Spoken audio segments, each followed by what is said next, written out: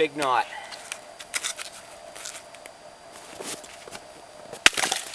There we go.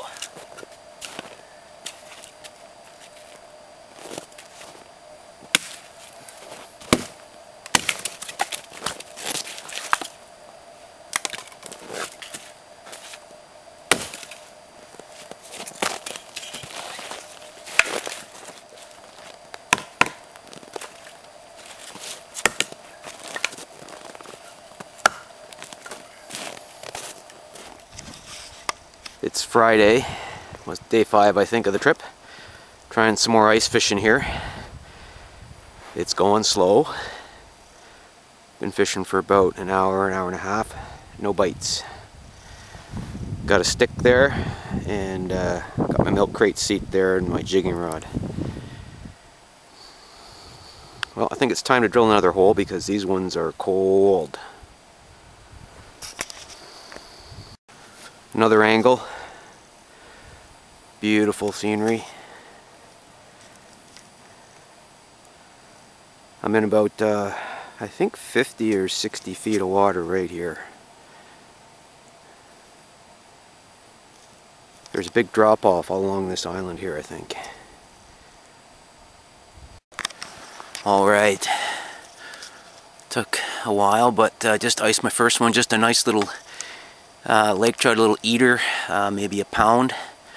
I might be able to pan fry them whole by cutting the head off and gutting them instead of filleting them, which filleting you don't get as much meat. So we'll see. Well, this lake trout was small enough that I gutted them, left the skin on, and I'm hoping that it's not too thick and that I can pan fry it. It's at the border of being too thick. I forgot my pie plate that I can put on top of my fry pan to make a little bake oven. I forgot to bring that to bake these fish. For trout, it's really nice if you don't have to fillet them.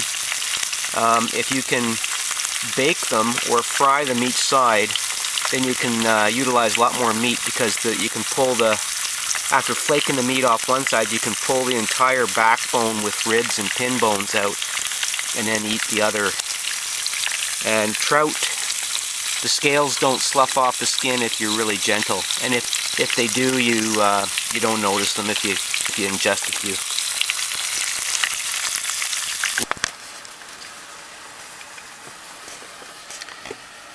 The tail part is ready to eat.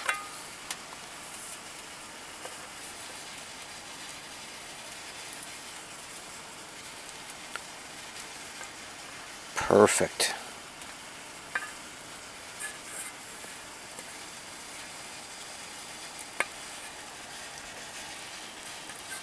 A little bit of skin there, get that off. Beautiful thing about trout is you can just lift the meat right off the bone. Now for the second half of the tail. The skeleton just lifts right off. And I just have to flake the meat, or the skin off the meat, and it's perfect. The upper part of the fish here.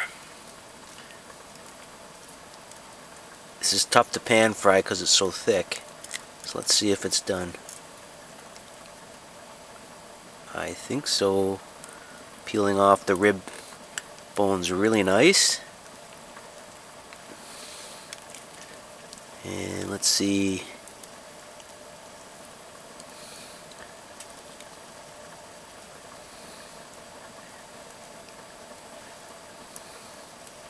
Yeah, it's hard, you can't see, but the pin bones are right along there. And they're all left intact. So that's pure meat and pure meat. I'll clean that up and then I'll do it right now. And you pull the